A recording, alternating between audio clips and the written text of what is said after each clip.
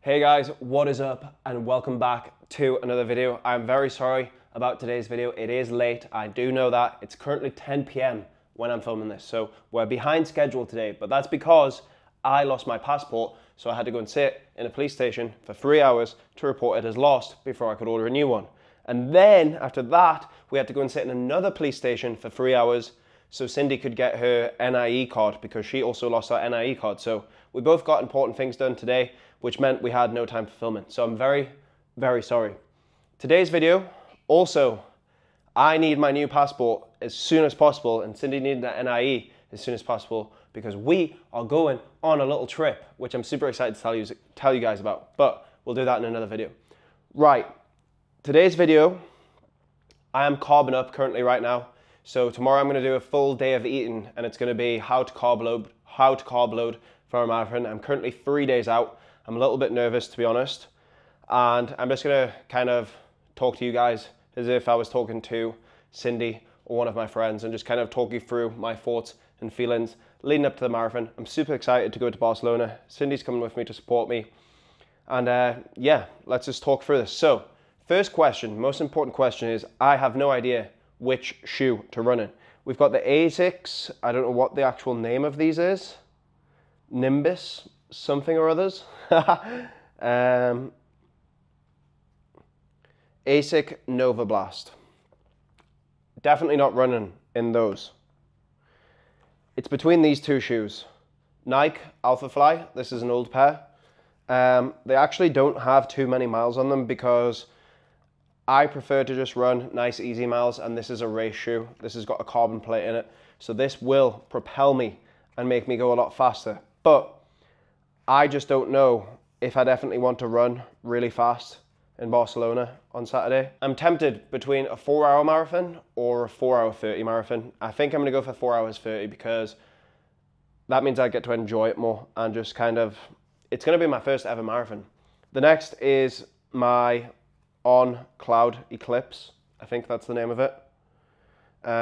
Cloud Tech Phase, I don't know, I think it's Cloud Eclipse. How the fuck do I not know the name of any of my shoes? Guess it doesn't really matter, but it's between these two. So guys, let me know what you think in the comments. If I was going for a 4-hour marathon, it would be these, race shoe. If I'm going for a nice, easy 4.5-hour marathon, who knows if it's gonna be easy, maybe I'll fail, I would go for these.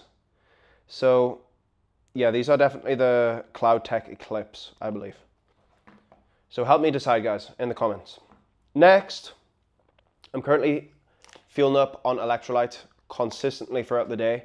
I've also got salt tablets, so I'm going to put a few of these in my belt when I'm running because it's a bit difficult to carry a tub of this on my marathon. So yeah, electrolytes twice, 3 times a day currently for the next 3 days leading up to the marathon, so I'm nice and hydrated. I'm drinking a pint of water almost every hour to also stay hydrated. Honestly, I haven't booked anything, I haven't booked my train to Barcelona. We're literally going tomorrow. Haven't booked the hotel in Barcelona. We're literally going tomorrow. So I need to get organized. Today has been chaotic. I got myself a nice new hat, ASICS running hat, because I love the Melon Europe ones, but it's just a little bit heavy for the marathon. This is super lightweight and nice and breathable. This is breathable too, but just a little bit heavier. So I've got a nice lightweight ASICS cap. The watch I'll be wearing, unfortunately, is the Apple Watch. I much prefer my Garmin, but I lost it one time in Ibiza. The headphones I'll be wearing, LG Tone Free.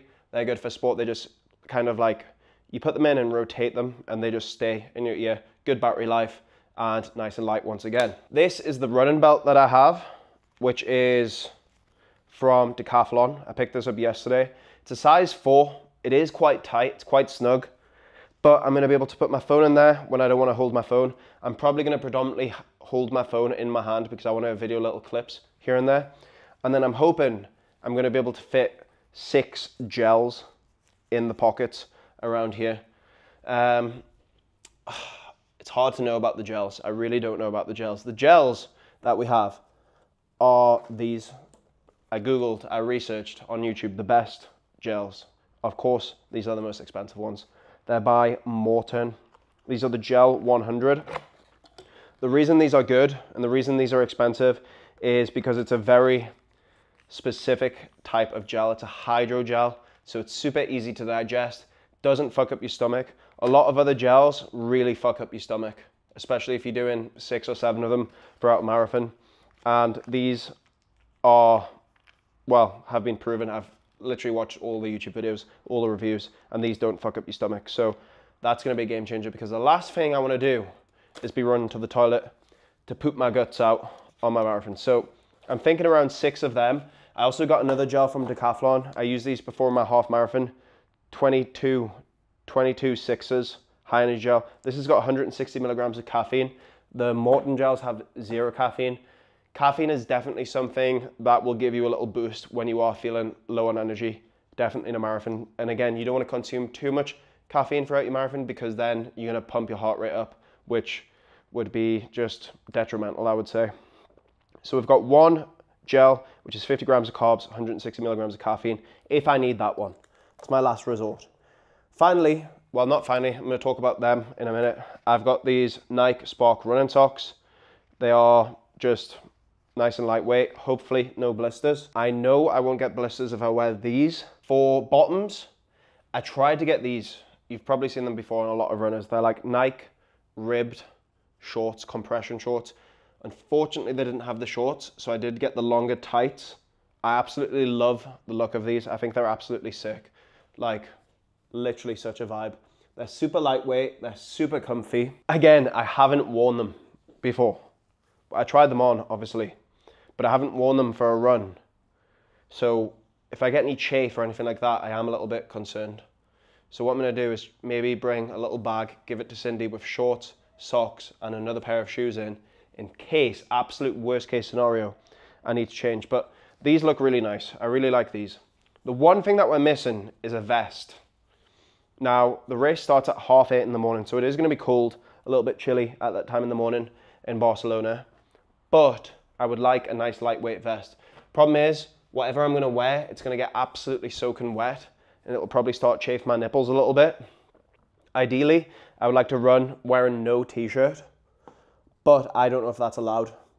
You guys tell me, marathon runners, can I wear no t-shirt and put my bib on the side of my leg or on the back, on my ass? Let me know, guys, because I don't really know about that. And again, I'm not sure if you are allowed to wear headphones. I probably won't wear them for the first, if I can, 20 kilometers.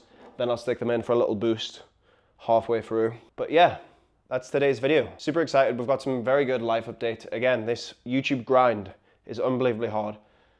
Me and Cindy have had a crazy day, and once you get behind, if you haven't filmed the video, you have to come home and there's a lot of pressure just to film it, and I'm gonna have to edit it, have to go to the gym.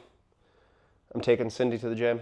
I'm not actually training myself. Need to cook, need to eat, need to get my carbs in, need to stay hydrated. There's a lot going on. Need to book Barcelona. So anyway, I'm gonna end the video here. I'd like to say thank you so much to everyone who left a comment on my last video on my transformation. The feedback has been absolutely amazing, and I really, really appreciate all the love. It means the world to me. I'm literally, haven't started replying to comments yet because I haven't had time, but I'm literally blown away by all the nice comments. Literally means the world to me. Oh, and one final thing.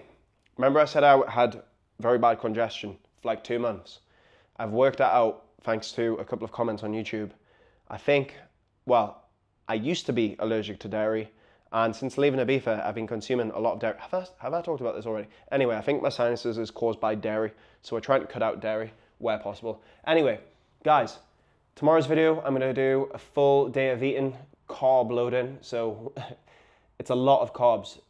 Apparently should be eating around 10 grams of carbs per kilogram of body weight, and I'm 79 kilograms, so that's a lot of carbs. I'll be feeling like shit tomorrow. But yeah, leave a comment, let me know what shoes I should wear, let me know if I can wear headphones, let me know if I can put my bib on my shorts and run without a t-shirt. That would be my preference. Marathon runners, wish me luck, and yeah, I think I'm gonna go for a 4:30 marathon. I would just like to complete it. I haven't done any training, and I think 4 hours is a bit of a push. So thanks for watching, guys. Hit the like button, leave a comment, subscribe to the channel, and I'll see you guys tomorrow.